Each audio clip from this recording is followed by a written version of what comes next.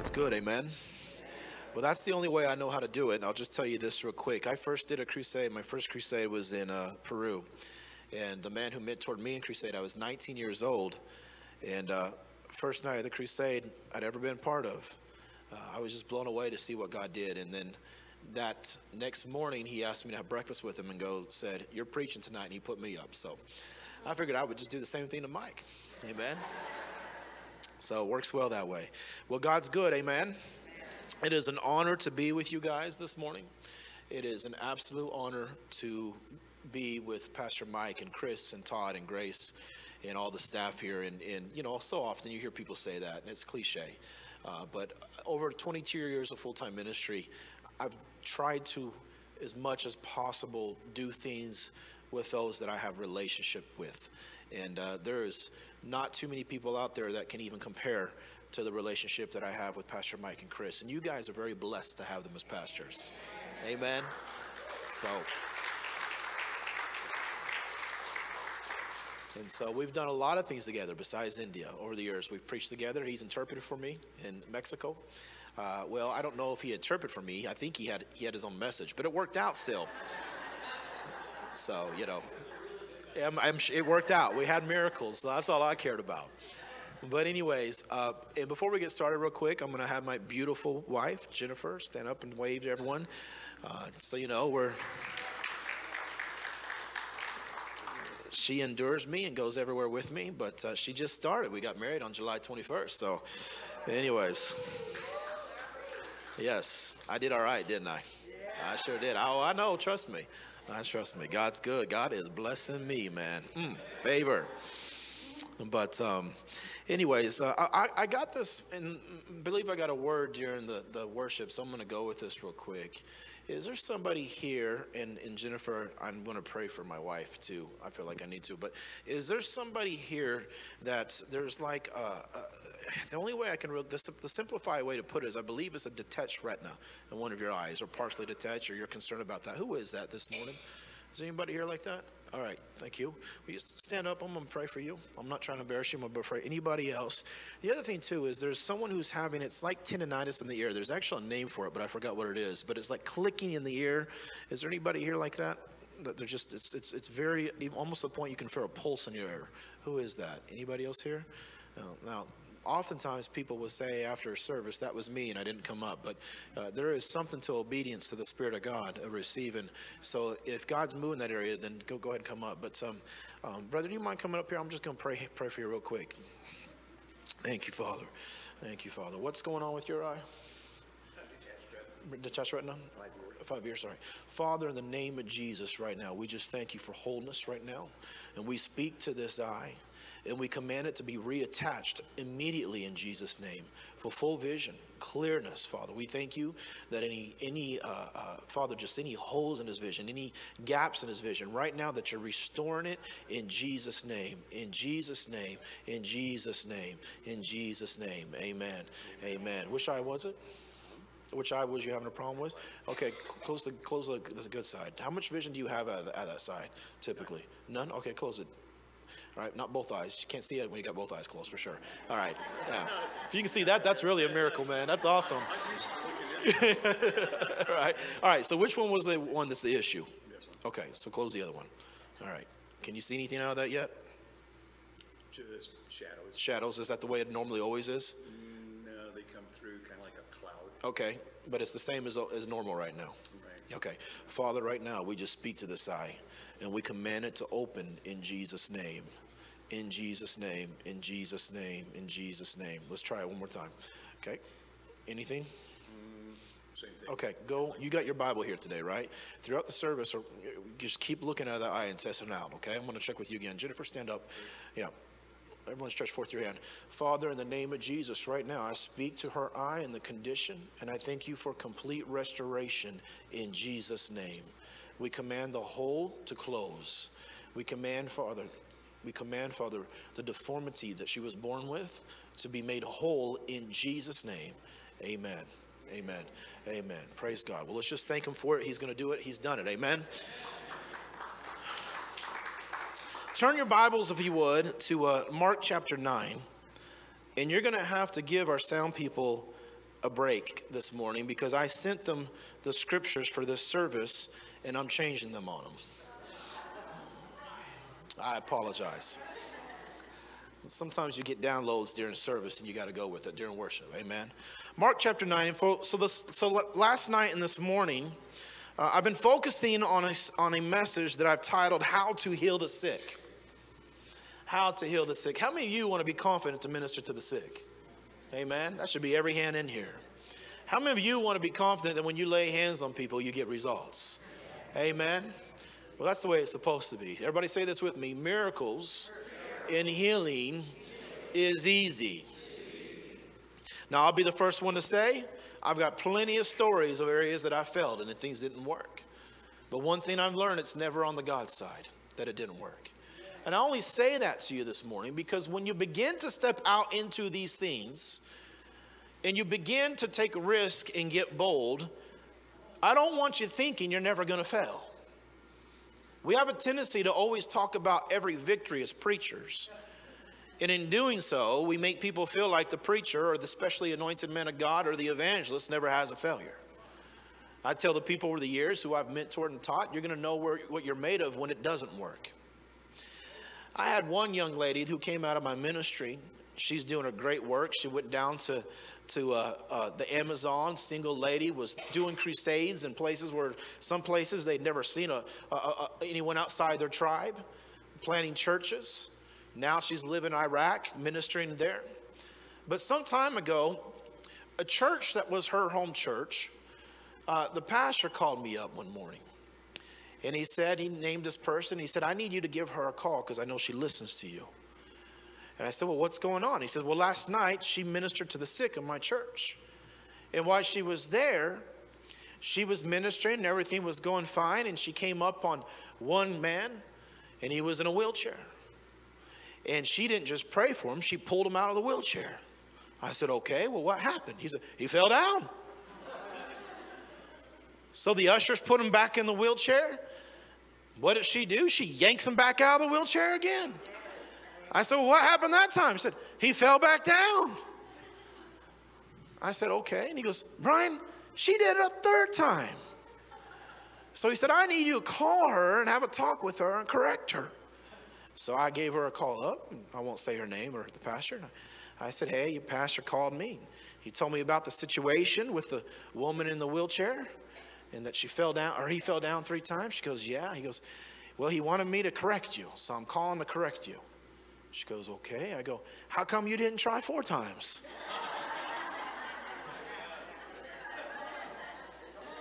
How you guys know that when you're going to be bold, sometimes you're going to make mistakes? You can't ever figure out how to do it and how to be led without the mistakes. Are you with me this morning? So say this with me. Healing is easy. And I want to continue talking. So just so you know, every message I preached last night in this first service was not the same message. This will not be the same message. They're all building blocks, so you can go back and they were recorded and get them if you've not been here. But we've been talking about a lot of stuff on sonship and God making us equal with Jesus. But I want to switch gears a little bit this morning on the second service. And we're still talking about sonship, but I want to talk about authority through sonship and specifically who has the authority. Because when it comes to spiritual entities, meaning God, angels, devils, Satan, there's one question they're always asking. Who has the authority and who will release it that we can then be able to move? Satan can't just do what he wants to do in your life, and neither can God. Are you with me? If God was just to do what he wanted to do, then this whole thing would look a lot better than what it looks like. Amen? The will of God's proven to us in the beginning. Jesus told us clearly his will when he prayed a prayer. Thy will be done on earth as it is in heaven. Amen? We know that's the will of God. So why are we not seeing things happen? Because the church, and the word church in Matthew 16, which eventually we'll get to, where Jesus said he will build his church on this rock, on this revelation of what we're going to talk about, one of the things. The word church is the Greek word ekklesia. Everybody say ekklesia.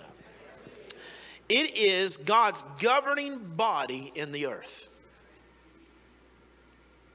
And God's governing body is not governing the earth the way God has intended us to do so. Are you with me?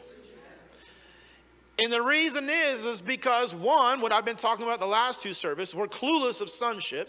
Don't have time to go back in it to this morning. But two, we don't understand authority and how it works. So in Mark chapter 9, let's look at a situation here where you involve a lot of different moving parts and how Jesus operated to fix a situation. Mark chapter 9, we're going to start all the way in verse 2. Now after 6 days, Jesus took Peter, James, and John and led them up on a high mountain apart by themselves, and he was transfigured before them.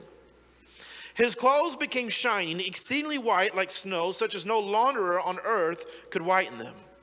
And Elijah appeared to them with Moses, and they were talking with Jesus. Then Peter answered and said to Jesus, Rabbi, it is good for us to be here. Peter's Captain Obvious. You think, Peter? It is good to be here. Then Peter says this, and let us make 3 tabernacles, one for you, one for Moses, and one for Elijah. Because he did not know what to say, for they were greatly afraid. We all got that friend, don't we? We've all got that friend when something goes on, they just start talking and you're thinking, shut up. Trust me, I remember these days in my teenage years when we got pulled over by cops. I had that one friend in the car that always got us in trouble because he didn't know how to shut up. Let's just say the first meeting I ever preached, church meeting in the States at 19 years old, they had 15 people in Sunday morning service. I preached Sunday night. We had over 250 because everybody was going, there ain't no way he's preaching. They all showed up. They were waiting to watch the storm. So Peter's this guy. He gets afraid, so what does he do? He starts talking. Oh, Christians do it all the time. We get afraid, and what do? We don't take authority over things. We go into emergency tongues. You know what emergency tongues is, right? I'm so scared I don't know what to do. I'll just go jump right into it, man. Sometimes you need to be quiet. We're going to see this and be led. Amen. So he says this, let's make 3 tabernacles. We're going to make one for Moses. Well, that sounds good. We're going to make one for Elijah. That sounds good. And we'll make one for you, Jesus. But God doesn't seem to like this idea. And let me tell you something. Most of the church today is still living with the same mindset that Peter has here. We're going to make 3 tabernacles. Well, what does that look like? What do I mean by that? See, Jesus uttered these words on the cross. It is finished. He didn't utter on the words, it's time to start over. This is a new beginning. We're adding this to everything we're doing. There was a fulfillment of something, the fulfillment of the old covenant to step into a new covenant built on better promises. Amen? So Peter here, what he's saying is this. He says, hey, you know what we need to do? Let's make a tabernacle and let's honor the legalistic law system by honoring Moses. Then he says, let's make another tabernacle and we're going to honor Elijah. Well, who does Elijah represent? He represents the prophets. I'm not talking about the prophetic gift and operating in the prophetic in this new covenant, but he represented the time of the prophets of the old covenant. And then let's make one for Jesus. Well, what's Jesus? Jesus is the fulfillment of both. He's the new covenant. See, most Christians don't operate in authority because they have a hybrid mentality with God. In other words, in one way, they say, yes, I am a new creation in Christ. I am the righteousness of God. I have all these things. And on the other hand, they're all in on the new covenant and what it represents and who they are. And then simultaneously, they're still trying to operate under the law and performance and works and operate under old covenant system. And all it creates is confusion and they're left doing nothing. I believe this is the reason why Revelation says, I would rather you be hot or cold, but don't be lukewarm. Hot to me represents the new covenant. Cold represents the old covenant. Both of those will point you to Jesus. You'll either be under law and you'll break you down till you give up and come to Christ, or you'll be hot and already understand it and walking it out. But to be lukewarm and be a little bit of both makes neither one work.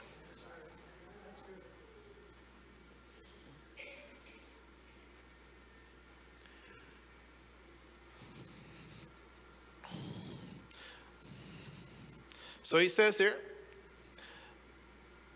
verse 7, and a cloud came and overshadowed them, and a voice came out of the cloud saying, this is my beloved Son.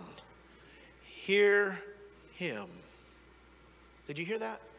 And as soon as the Father says this audibly through this cloud, this glory, suddenly when they had looked around, they saw no one anymore but only Jesus with himself. I think this is very clear what God is saying to us. No, this isn't about the old covenant. This is about Jesus now. And everything we do operates from this place. Now, we certainly glean from and we learn, and the old covenant is an example to us.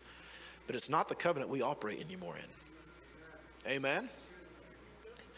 Now, as they came down from the mountain, he commanded that they should tell no one the things they had seen till the Son of Man had risen from the dead. So they kept this word to themselves, questioning what this rising from the dead meant. Now let's jump all the way down to verse 12. No, actually, let's jump down to verse 14. So he's coming off the Mount of Transfiguration. And I want you to see something here. There was one other time that one other person came off a mountain, and it says the glory of God was shining upon him. Anybody remember who that was?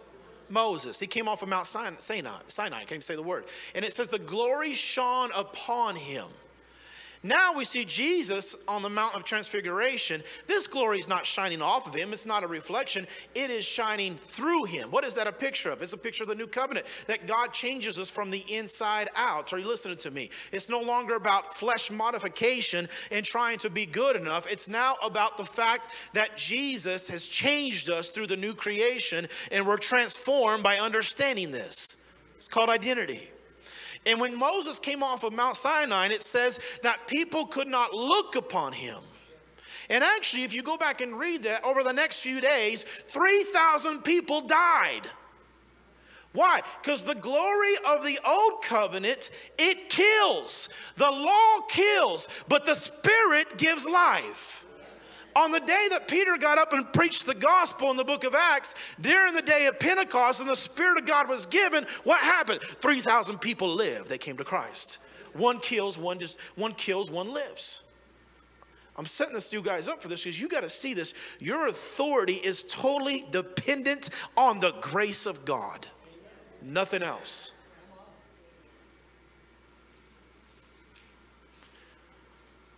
So they couldn't look at Moses, but we see here in Mark chapter 9, verse 14, is look at this. Jesus is now coming down. The glory of God is shining through him. And it says this, and when he came to the disciples, he saw a great multitude around him and the scribes disputing with them. Everybody say disputing.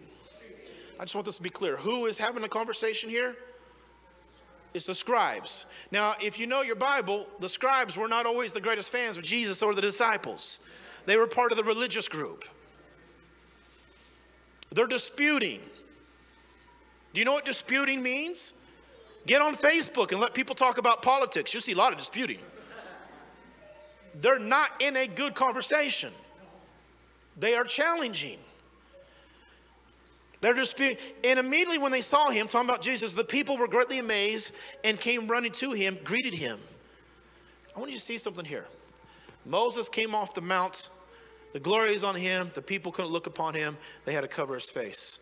Now, I don't have time to go here this morning, but do you know that one of the Greek and Hebrew words for glory means God's view and opinion? The reason why in the Old Covenant, when Moses came down with an Old Covenant glory with the law in his hand, the reason why people couldn't look into him is because they saw God's view and opinion, and that view and opinion was you're guilty. When Jesus came off the Mount Transfiguration with the new covenant glory, God's view and opinion was you're accepted and loved. And people did what? They ran to him. Are you with me this morning? Oh, come on. This is good. This is why we got to quit preaching sin to the world. You ain't got to preach sin to the world. The world already know they sinning. You got to preach the gospel. We correct sin in the church. The problem with most Christians is they're trying to correct church among sinners. Or they're trying to correct sin among sinners. How do you correct sin among a sinner? The only thing they know to do is a sin. They got no other identity. You correct sin in the church by pointing people to their identity, not by shaming them and condemning them. To the world, you don't try to correct sin. You preach Jesus and him crucified. Are you with me? And he changes them when they come to him. And then now the Holy Spirit can convict them into righteousness. Are you with me? We got this thing so messed up. If I hear one more person go, well, if we want God to change America, we need to put the 10 Commandments back in the school. What good would that do? We need to put the cross back in the school. Are you with me this morning?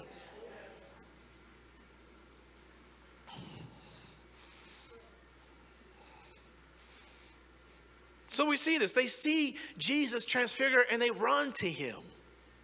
They're running to Jesus because they're seeing God's unconditional love. Listen, Romans says it very clear. Romans 2 says that what? It is the goodness of God that leads men to repentance. It's his goodness.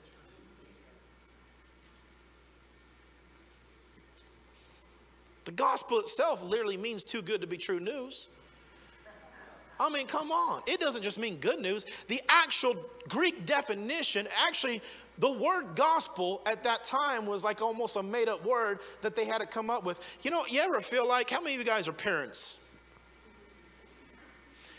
And you know how you love your kids? You love them with a kind of love that it's just a different kind of love, right? And when you try to tell your kids how much you love them, you ever feel inadequate because you can't find the right words to express how you feel? That's what the word gospel is. It was like God saying, I can't even express how good I am to you. I can't find the words to communicate this. It's too good to be true news.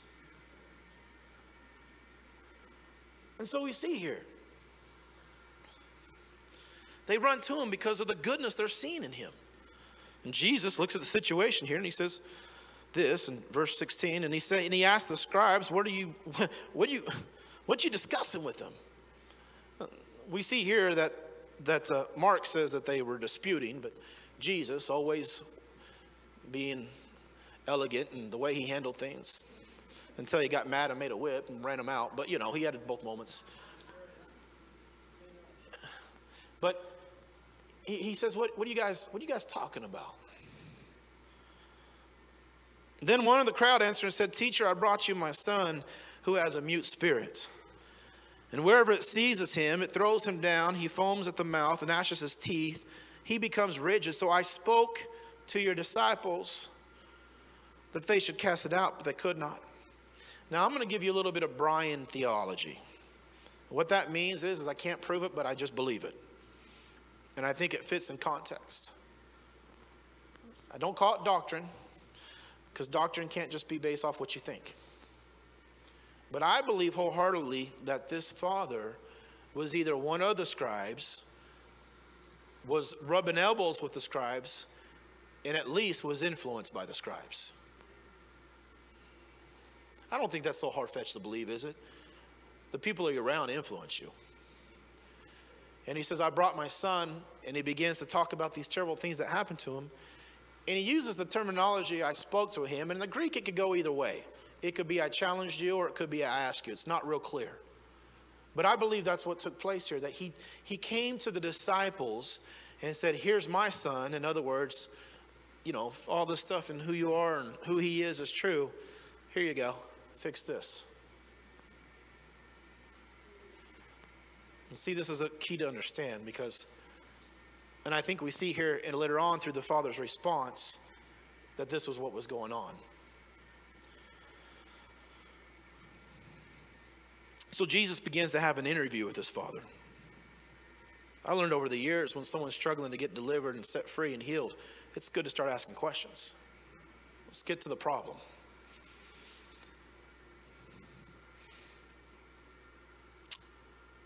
Jesus says this in verse 19. He says, he answered and said, O faithless generation, how long shall I be with you, and how long shall I bear with you? Bring him to me.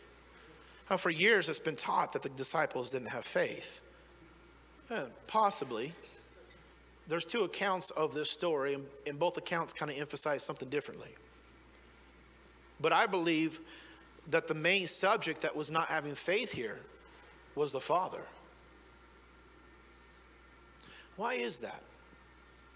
Why is this important to understand? I asked you, said this to start off with, is spiritual entities always have one question: who has the authority?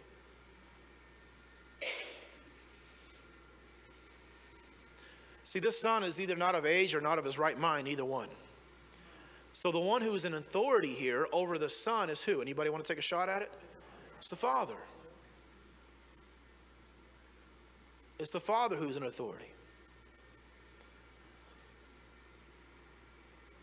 Then they brought him to him, talking about the demon-possessed boy, and when he saw him, immediately the spirit convulsed him, and he fell on the ground, and he wallowed, foaming at the mouth. In other words, he's in demonic fits now. This is full manifestation. And Jesus jumps right in the middle of it, and he begins to go into emergency tongue. Oh, no, that's not what it says.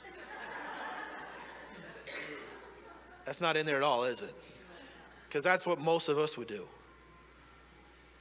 One time we had a group with us, 20 people in India, and we had this big vehicle, and we were leaving, and it was just a crazy trip. It seemed like we got attacked from every place, and somebody threw a rock and hit the window and shattered the window.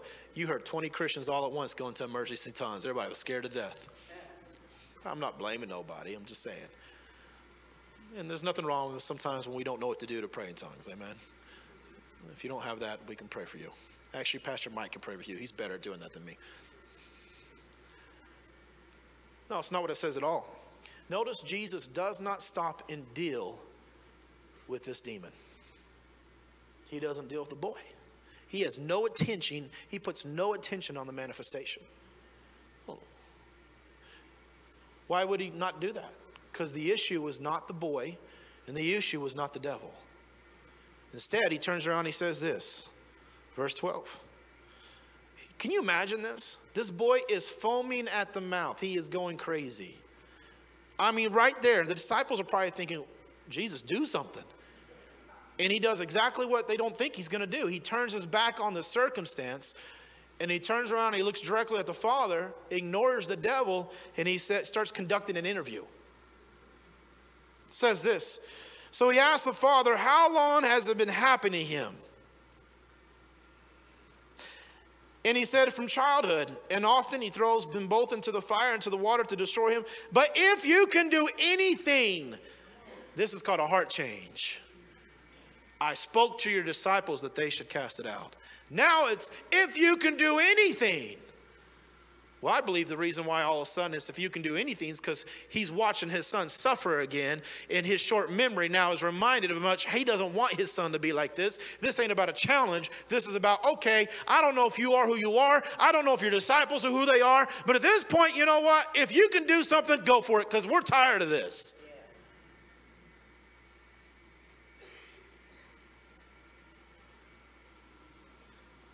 But if you can do anything, have compassion on us and help us.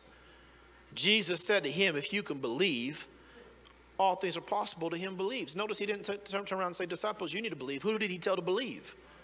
See, the disciples weren't novices. They'd already went out and healed the sick, cast out devils. They came back in John. They said, man, even the devils are subject. They were full of joy. It actually says when they came, Jesus sent them out 2 by 2. And they said when they came back, they were filled with joy because of the miracles they had seen. And said, man, even the devil is subject to you in your name. And Jesus says, that's no big deal, man. I saw Satan fall from heaven like lightning. He's nobody. You should be glad because your name is written in the Lamb's book of life. Your name's in heaven. So these weren't novices. They'd already had miracle working ministry. He doesn't go and correct them, not yet. He says, if you have faith, anything is possible. Immediately the father of the child cried out and said with tears, Lord, I believe, help my unbelief. Do you know what this tells me? For years, I thought in order to get God to move, I had to have great faith. Anybody else felt like that before? Matter of fact, for years when I would minister to people and have healing lines, I would ask people 3 questions. 1, do you believe God can heal you? If they were in the healing meeting, usually all of them said yes. 2, do you believe it's God's will to heal you right now? I lose about half of the people right there. I don't know. The 3rd question is, I would say, do you believe you have enough faith to be healed today? And almost nobody would raise their hand. We made faith a giant. Faith is not Goliath, folks. We see this right here. Jesus said, if you have faith of a mustard seed, you can speak into this mountain, be cast and be removed to the sea. Way too many people are trying to have faith in their faith. You need to have faith in Jesus. Are you with me?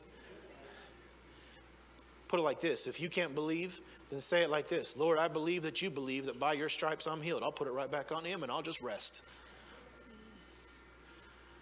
Doesn't Paul say that when we are faithless, he remains faithful because he cannot deny himself?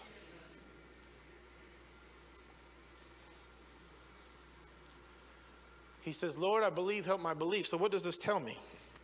Jesus doesn't stop and give him a 10-point message on having faith to have your son delivered. It doesn't exist here. He says, I can work with that. See, our faith has more to do with getting our will in line with God than having a feeling or a knowing or a thinking that we believe it's really going to happen right now.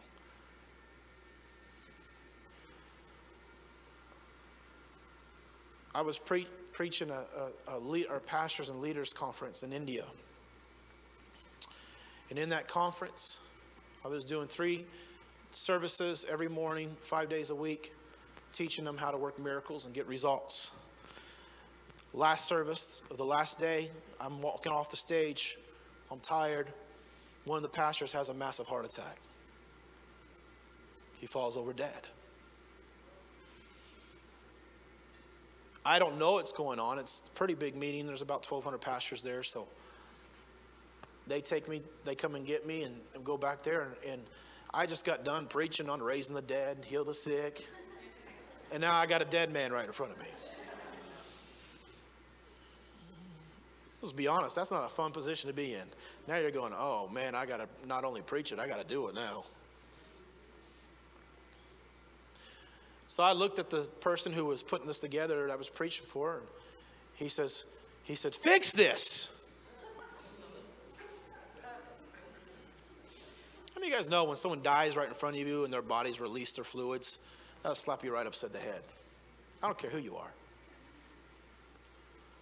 I said, fix it. Yeah. He said, raise him from the dead. You just preached it. I did, didn't I? So anyways, I laid hands on him. First thing I did was go into emergency tongues. I probably did. I rebuke death. I rebuke sickness. I command him to come back. I probably spent 5 minutes just praying over him. Do you know what happened? Nothing. I felt like I had no faith. But I was wise enough to doubt my doubts. Because God didn't need great faith. He just needed my will along with his will. Because when I put my will with his will, now he has authority to move. Because he needs my authority to move. So I said that he doesn't come back. So I turned around and I looked at some of the pastors around us. And I said, where's the nearest hospital? I said, put them in the back of the truck. It was a King Cab truck they had. I said, put them back there, load them up. And I said, drive them to the hospital. I said, before you get there, he's going to raise from the dead. I didn't believe one word I said. I'm telling you. My mouth is speaking, my head saying, shut up.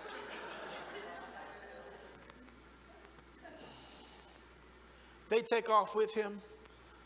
The brother who was hosting this put together, he goes, praise God, he's going to come back. I know he is. I'm like, amen, he is. Inside, I'm going, oh, what did I just do? Just keeping it real with you guys this morning. So anyways, I'm saying, Lord, I said, I'm trusting you. I said, I don't feel like I am, but I'm making a decision. I've done everything I know to do. I've done my part. I put my will in line with yours. I know you don't want this man to die of this heart attack. See, he doesn't take people out by cancer and heart attacks. It's not the will of God. And I don't have time to get in that this morning.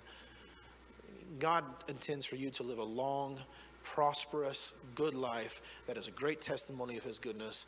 One day you shut your eyes and you don't wake up and you're with the Lord. That's the will of God. Sickness and disease. Jesus made it very clear. It said he went about doing good, healing all that were oppressed of the devil. Sickness is oppression. Jesus heals sickness. Amen. He didn't call sickness good. He called it oppression. So about 15, 20 minutes down the road, we get a call. They're driving down there. We get a call. They said, Brother Brian. He said, we're driving down the road, and all of a sudden he starts coughing. He starts moving. His eyes get focused. They're like, he's alive. I'm like, really?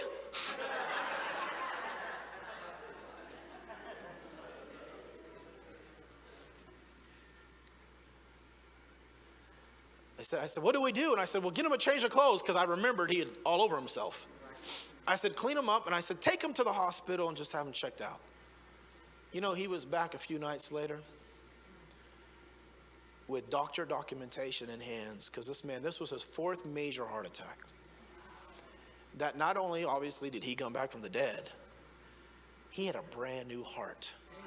100% brand new, like a young man. It went from being 40-something% dead to brand new, 100% alive, clear as a whistle heart. And I want you to see this morning. God didn't need this incredible, great faith from me. He just needed me to stay in line with him and give him the authority to work.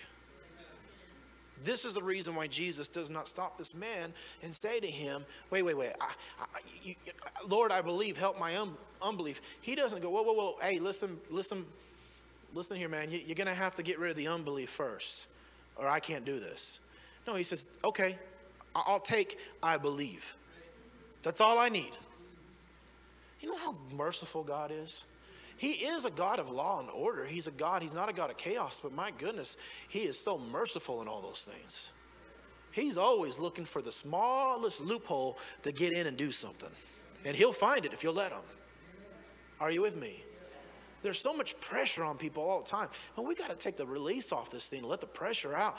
Rest. Faith is resting. It is not striving. I didn't even get near these notes I was going to preach this one. I'm sorry. Let's keep reading here. You guys with me? You gone home? I said that one time when some lady in the back yelled, gone home. Apparently she didn't like what I preached. If you do something like that to me, the only thing I know to do is laugh. All right. Jesus said, if you can believe, all things are possible in belief. And immediately the father of the child cried out with tears, Lord, I believe, help my unbelief. When Jesus saw the people come running together, he rebuked the unclean spirits, saying, deaf and dumb spirits, I command you, come out of him and enter him no more. Then the spirit cried out, convulsed him greatly, and came out of him, and he became as one dead. So many said, he is dead. There's always those people, aren't they? But Jesus took him by the hand and lifted him up, and he arose. And when he had come into the house, his disciples asked him privately, why could we not cast it out? So he said to them, this kind can come out by nothing but prayer and fasting. I want to just give you this idea about something here. First of all, let's be very clear. Jesus operated in a time before Satan was defeated. Colossians now says that he is completely defeated. He made a public spectacle over him. We are living in the new covenant now when Jesus resurrected, that we are now dealing with a defeated foe that Jesus was not dealing with. He was actually dealing with somebody that did have authority in the earth. He took it back from him. So it should be easier to get results now than what it was even when Jesus was doing it. But when he says this kind only comes out through prayer and fasting, what I believe Jesus was revealing there to us is this. It didn't take prayer and fasting to have great power over this devil, especially now in the new covenant. Because a lot of people taught that over years. Well, there's certain devils that you just got to pray and fast and you got to work hard. And I know people have taught that, but just because it's taught something we accept it doesn't make it true. Is the devil defeated or not? I'll tell you a story real quick. You guys know who Lester Summerall is? So Lester Summerall had this brother-in-law named Murphy. And in the end of Lester Summerall's life, he would still go out and do house calls, literally people that were demon-possessed. And so he's based in Indiana at the time, and there was this woman there, and she was demon-possessed, and nobody could get her delivered. People from his ministry would go, nobody could do it, and word gets back to Lester Summerall, and he says, oh, that's it, we'll go do it.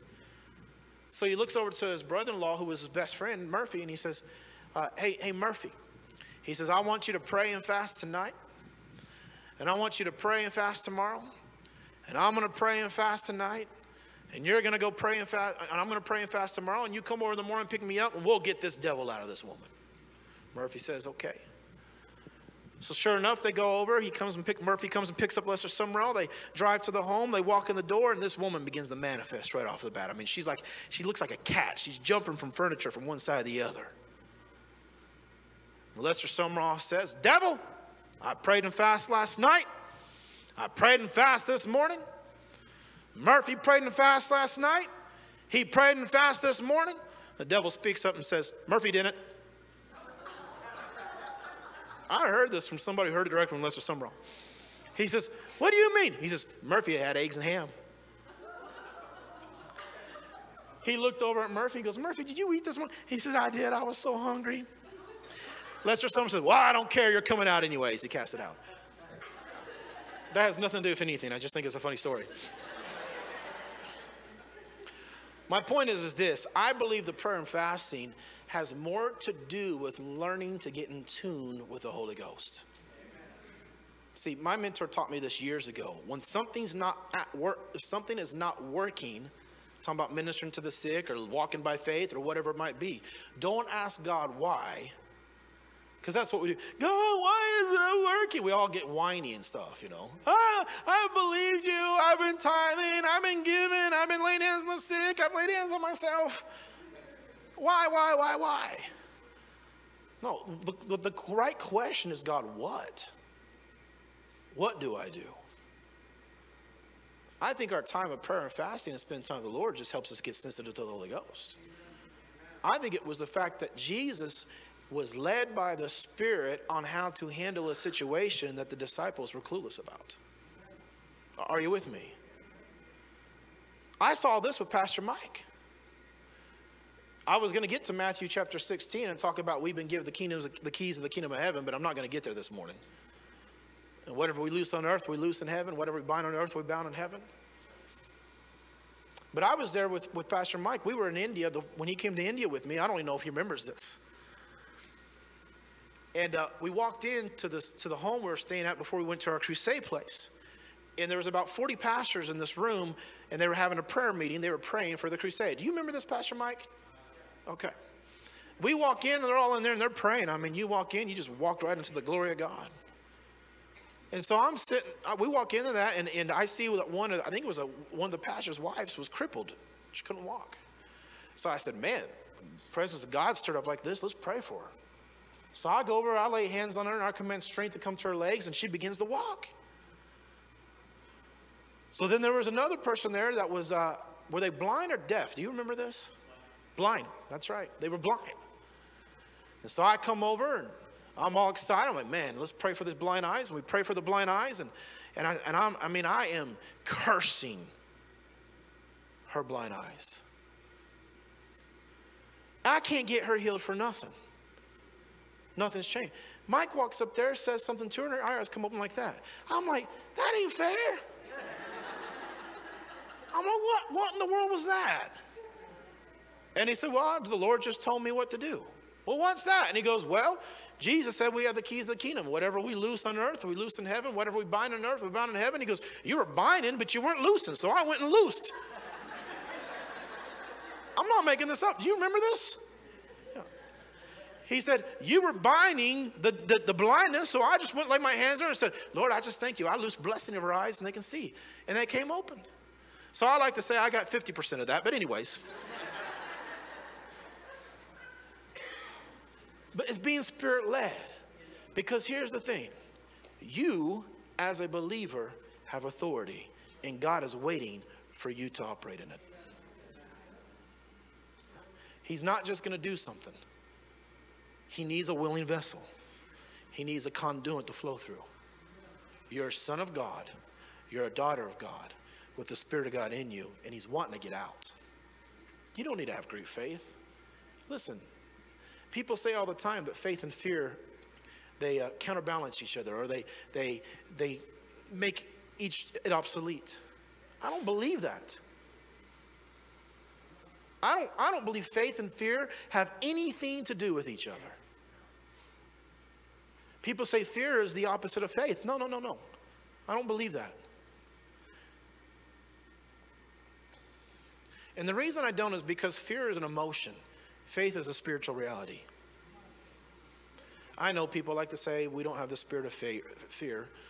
I get that. But that word spirit there is actually talking more of just a mindset. It's not talking about a spiritual.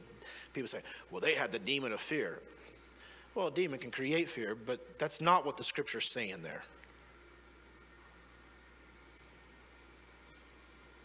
Remember 1 Corinthians chapter 2.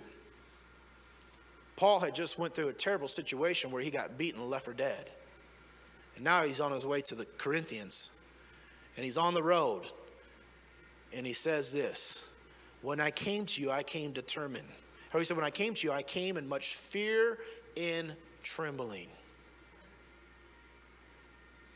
And he said, I determined to know nothing among you but Jesus Christ and him crucified, so that your faith would not be in the wisdom of man's words, but in the power of the Holy Ghost. Here's my point. Faith is not the absence of fear. Faith is still moving forward even when you're in fear. There's a lot of people that stop because they're waiting to get out of fear. We got to understand this. Your faith has more to do with God's authority, and you acting and moving forward and believing is what God can work with. It's when you stop and you quit acting, he gets stuck. Are you with me this morning? Is this helping anyone?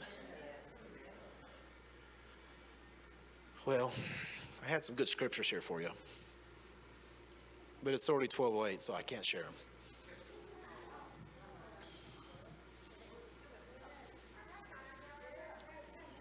Should we vote on this? Some of you are like, there's a football game coming up. I got food at home. Let's look at this real quick. I want you to see something real quick. Isaiah chapter 9, 6, and 7. Let's just pull this up. Isaiah, this is speaking of Jesus. For to us a child is born, and to us a son is given, and the government will be upon his shoulders, and his name will be called Wonderful Counselor, Mighty God, Everlasting Father, Prince of Peace. Verse 7. Of the increase of his government, say government, and peace there will be no end. Say there'll be no end to his government. Upon the throne of David over his kingdom, in order to establish it with judgment and justice from the time forward and even forever. The zeal of the Lord of hosts will perform this. I want you to see something this morning. This is what I want to get into. Jesus didn't come to establish a church service. We've been talking about this. He came to establish a government, and that is the kingdom of God. And in that government, he said this in Matthew 16:13, when Peter said, he said, you are the Christ, the Son of the living God. Two things there. One, he is the only one true God. He is the Messiah. Number two, he's the Son of the living God. How many of you guys know that before Jesus came to the earth, there was no Son of the living God? John chapter 1, 12 and 13 says that those who believe in him, he gave them the right to be born of God, born of God. Not born of will of flesh, but born of God. Say, I am a son of God. Jesus goes on in Matthew 16, and this is what he says. This is, Peter, blessed are you, for my Father has revealed this to you. And on this rock, everybody say rock, on this foundation, on this revelation of man being God's very own son, I am going to build my church. The word church there in the Greek is the word ecclesia, God's governing body. That Jesus said, Isaiah said he came to establish what? His government. And we are his what? Governing body, the church, to operate in what? Authority, to get his will accomplished in the earth. Jesus went on and said this. He says, and I will give you the keys of the kingdom. Say kingdom of heaven. And whatever you loose on earth, it will be loosed in heaven. And whatever you bind on earth will be bound in heaven. God wants to get his will done through us. Stop asking God to do things. People say, ooh, I could never heal the sick, but Jesus can. Jesus is sitting in heaven. He's waiting on you by the Spirit of God through you to go heal the sick. Are you with me? Quit putting it off on God. Go be bold. You're going to mess up. Who cares? First time I tried to pray for somebody, I told this story yesterday. The first time I ever stepped out to pray for someone, I'm 18 years old. I'm arguing with my friend. We're both in Bible college. We got a head full of pride, thinking we know everything, and neither one of us know anything. Person walks into the Chinese restaurant. They're on crutches, elderly man, and my friend goes, he was saying, you can't just go and just pray for anyone. You know, you got to be led here and led there and led this and led everywhere, whatever. And I believe in being led. We just talked about it. But I also believe in just declaring, decreeing. Let me tell you something. God can lead a person who's on the move a lot better than you can just waiting. God, what do I do?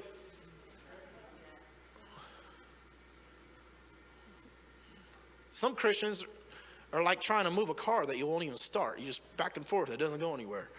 He leads those who are already moving.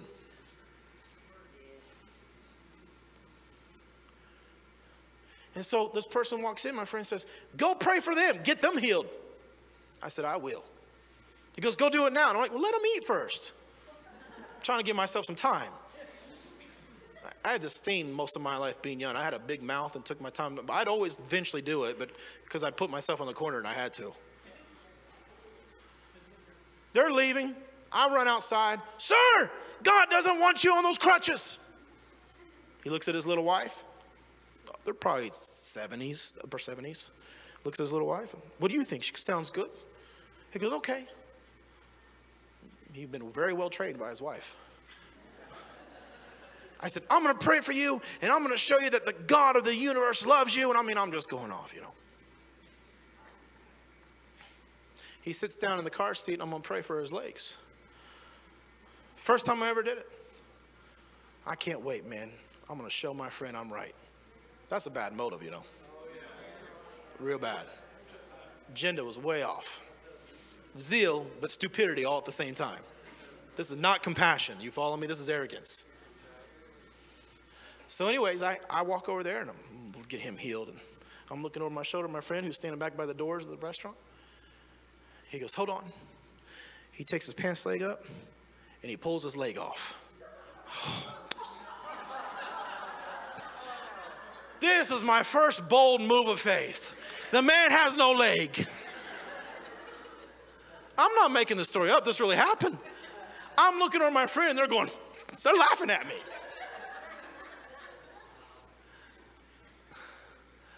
I did everything I could. I'd love to tell you his leg grew back, but if it did, it didn't do it that day.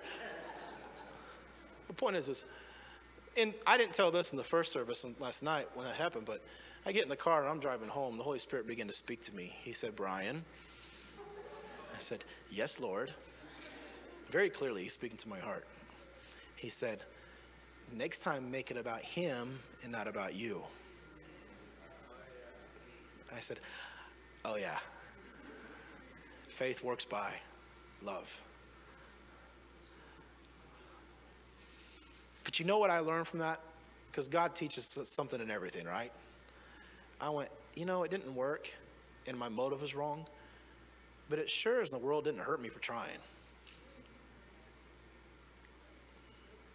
And I was able to be bold with a different motive moving forward, and we've seen thousands of amazing miracles, not just in the crusades, not just in church meetings, not just overseas, but in the streets. Why? Because I made the decision, as you can too. God lives in me. I'm a son of the living God. He's given me authority. Now let's go have some fun. Has this helped anyone this morning?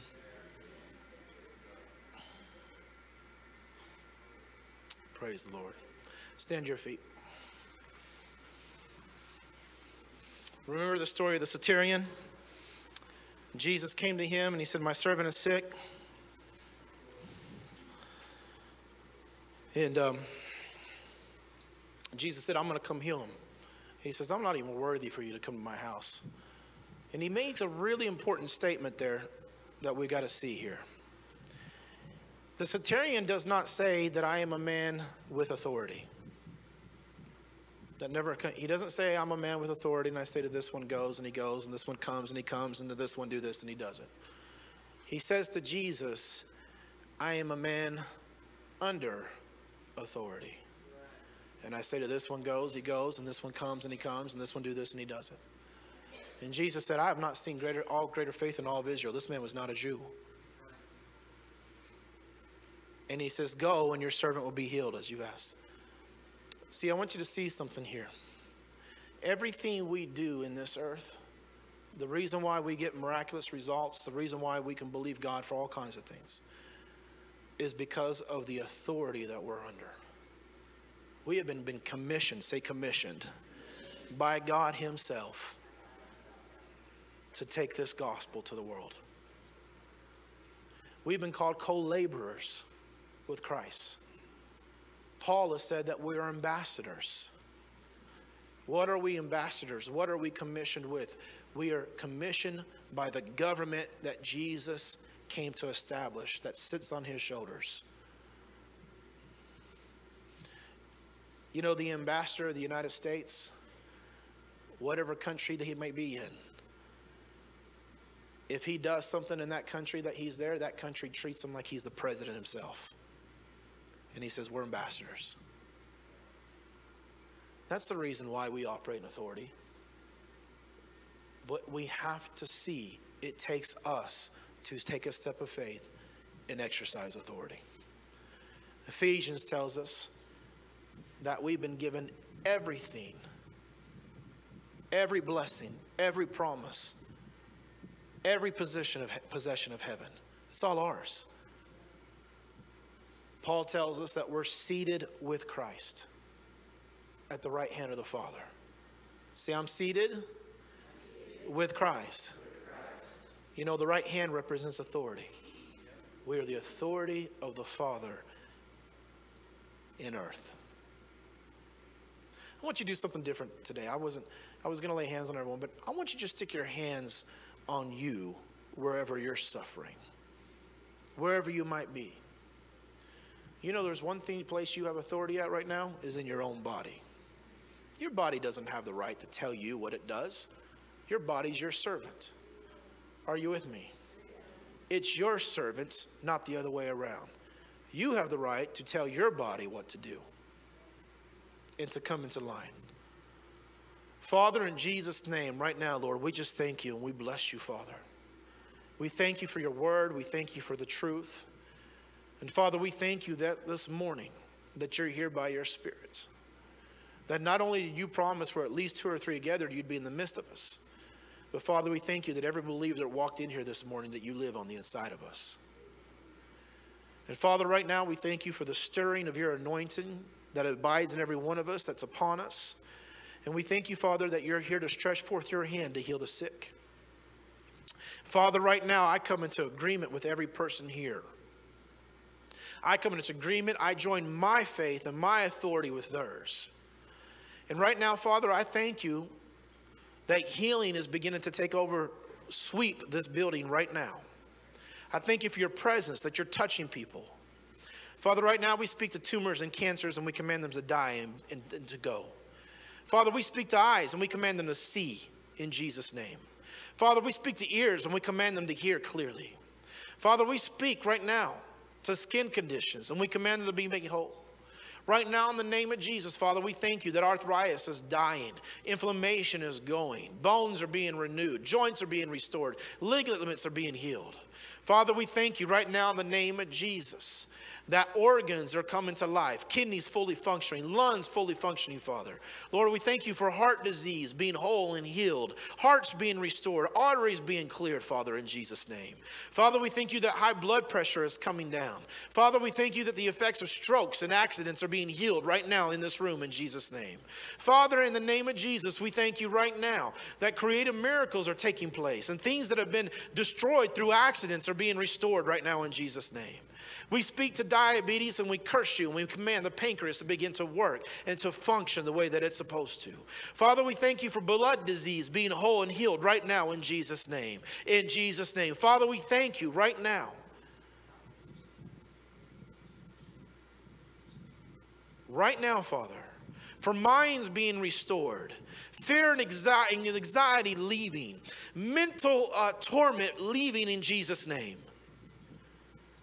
Father, we thank you right now that you're healing and restoring every single person that's coming to you, Father. Lord, we thank you that you don't ask us to have great faith, but to exercise our will and authority and to come in alignment with you.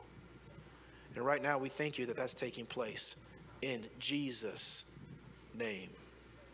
In Jesus' name. In Jesus' name. Father, I thank you that anything that I didn't mention, Lord, that you're healing and touching. In the name of Jesus. Father, I thank you that the fear of death in some people's hearts is being removed, even those that are watching online this morning. In Jesus' name. I thank you, Father, for complications of COVID-19, lingering things being restored and healed in Jesus' name. In the name of Jesus. Joints coming loose. Just lift your hands right now and begin to thank him. Father, we thank you right now.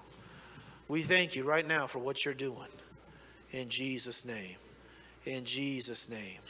Thank you, Father, in the name of Jesus. Thank you, Holy Spirit, in the name of Jesus. Thank you. Now, if you can, I want you to test yourself out. And what do I mean that? Go and check. Begin to feel where the tumor's at if you had one. Close the good eye and begin to see out the bad eye. Plug the good ear. Whatever you couldn't do. Move a joint. Bend over. I don't care what it is. Just test yourself out. Thank you, Father. Thank you, Jesus. Test yourself out. How many of you right now can tell God's doing something in your body? Just wave your hand at me right there. One.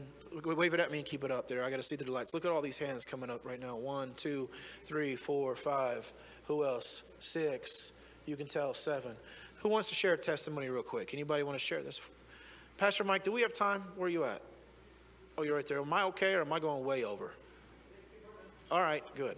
That means we got another hour. Just joking. He has authority in this church, not me. That's a joke. All right. Who wants to testify real quick? Who would testify what God's doing? Come on up here. Don't get scared.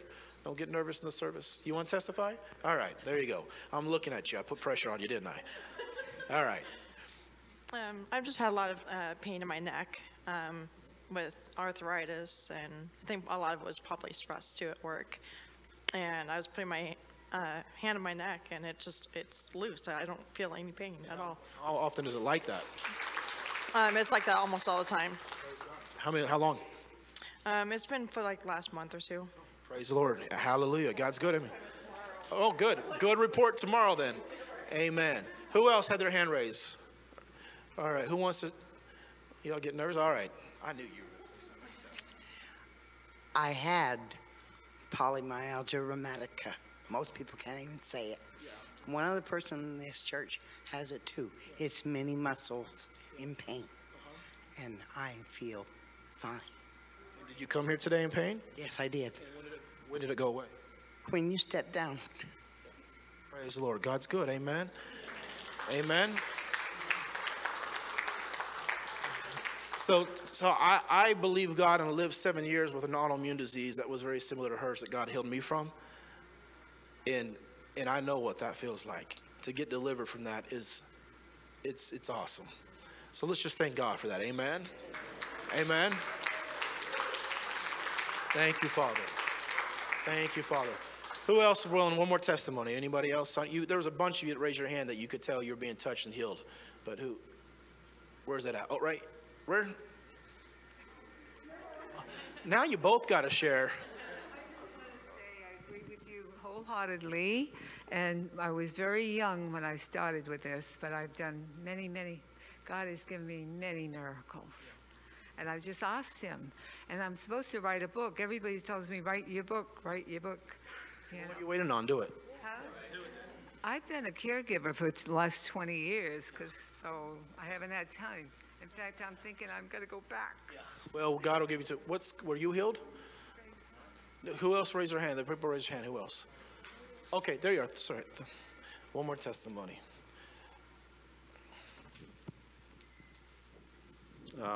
We just started coming here a little while ago, and we love the worship. We love how you guys just praise God. And this brother here sharing about being healed, you don't have to have great faith. And I've always believed that. And, you know, I've worked construction for 30 years and did a lot of carpentry work, so my back's kind of mangled up. But today, as I prayed, I was in pain. I'm in pain all the time. And you brought this message. The pain went away. God. Hallelujah. Amen. God's good. Amen. All right. Well, God's good. Every eye closed, every head bowed, no one looking around. I'm going to do this real quick. If you're here today and you don't know Jesus, what do I mean by that? You've not accepted him as Lord and Savior. The Bible says, confess with your mouth the Lord Jesus, believe in your heart that God raised him from the dead, you shall be saved. What does that mean? That Jesus, 2,000 years ago, born by the Virgin without sin, went to the cross, sinless. He died on the cross not just for you, but as you. He took on your sin. He took on the judgment and wrath of God on the cross. He took on the penalty. He died on that cross, and he raised again on the third day so that you would not just be forgiven, but that you could receive what he deserved, righteousness and justification. The Bible says if you believe that and confess Jesus, that when you do, the Spirit of God will come and live inside your eternal spirit and you become a child of God. That's it. Not asking you to do anything else. There's no other conditions to be born again. If you're here today, every eye closed, every head bowed, this is between you and God. If you're here today, on the count of three, I want you to raise your hand. You say, I want to accept Jesus. 1, 2, 3. Raise it now. Thank you for that hand. Thank you for that hand. Praise the Lord. Thank you, Father. We're going to all do this together. Everyone look up at me, put your hand on your heart. We're going to pray together. If you raise your hand, that you prayed this with us. If you didn't raise your hand, but you wanted to, you can still pray this with us. But let Pastor Mike and Chris know you made a decision this morning to receive Jesus. All of us together. Oh God, I believe that Jesus is your son. He died on the cross. He shed his blood so that my sins would be forgiven. He raised from the dead so that I'd be justified once and for all. Thank you, Jesus, for making me a child, for saving me, making me righteous before you. I declare that as I serve you, all of Satan's bondage will be broken in my life. In Jesus' name, amen. If you prayed that today, let somebody know you did. There was a few hands that went up, and that's awesome, you guys. So listen, be seated real quick. We're going to do one more thing. And if you want to be kept updated with our ministry, where we're going, we just did a crusade in Pakistan. We're going to show a video real quick. It's 2 minutes. And then we're going to Tanzania to do a crusade, the Dominican Republic, back to Pakistan. We just saw over 70,000 Muslims receive Jesus in this last crusade. That's pretty cool. Amen. Great miracles, people walking who couldn't walk. You guys know this. Pastor Mike, it's such an honor that he always gives me credit. Like I helped him out, and I guess I did. But the truth of the matter was, it was pretty easy to help somebody out who was pursuing it. Amen. And so I just got to be a part of that. But if you want to be kept updated, raise your hand and we'll get some cards to you to fill out. Just do me a favor. Don't write in tongues. I don't want to have to interpret it, or our office doesn't. But if you got your hand up, who's going to help me out there? Go ahead, brother, help me out. Dan, if you got your hand raised, and we may have run out of cards, or we may run out of cards. And if we don't have enough and you want to fill it out, I'm sure Pastor Mike will let you grab one of the Connect cards from them and fill it out there. Just make sure you put Brian Essary Ministries on it so he knows to give that to us. So anybody else here? All right. All right. If you don't want to know what God's doing on in our ministry, we'll forgive you. Praise the Lord. God's good. All right, we're gonna do a video real quick. Pastor Mike, you'll come up and take up the offering at the end, right? It's all ready? Okay, well, we're gonna do a video at the end. I'll let him close it, but you guys want to go ahead and show the video? This was the crusade we just did in September. It's the first crusade I've done by Zoom. Long story why we had to do it, but it worked.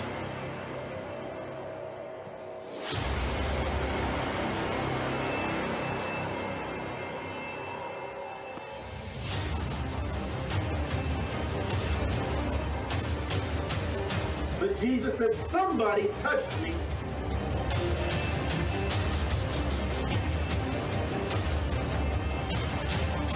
So 2,000 years ago, God sent an angel to the Virgin Mary.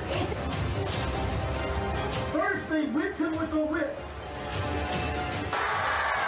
Hallelujah! Who touched me?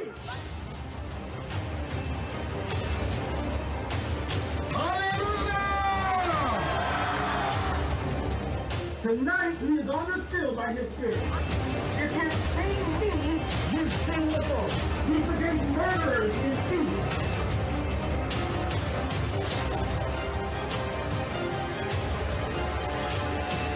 I'm going to pray for your sick body. And I want you to lay your hands on whatever area. I speak to deaf and dumb spirits, and I command you to loose their tongue. We command strength to come into the legs of the cripples. Father, we thank you right now. इतनी देर से आपके face पर allergy थी। ये बच्चा चल नहीं सकता था। इस बच्चे के हाथ टेढ़े थे। हालेलुया! जिसने टेढ़े हाथों को सीधा कर दिया। अब आप खुश हैं? Pastor Brian, many have been healed and many have accepted the Lord. So we rejoice. आए अपने दोनों हाथों को लहराइए और बुलंद आवाज से कहिए hallelujah!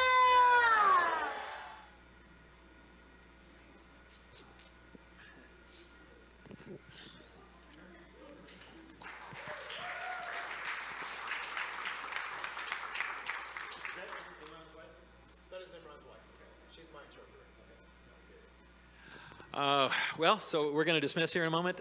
Again, yeah, if you'd like to sow into Brian's next crusade, his ministry, just indicate on your offering, you know, whatever amount that is for him, and then also our regular house offering. It'll just all go in that back box there, and then we'll put a special check for him, and we'll also give in from the house, and I'll figure that out, and it'll be all fine. It works. We don't pass a basket anymore. We haven't done that for a year and a half. It works just fine. We're not going back to it. So, God bless you all. I love you. Actually, say a prayer for me too. I am doing a crusade Tuesday morning. So also in Pakistan. Yeah. So it'll be a little smaller than that one, but so it'll be good. I'll share pictures with you next week. So God bless you. Have an amazing day. I love you. Thanks, Brian. Thanks for coming.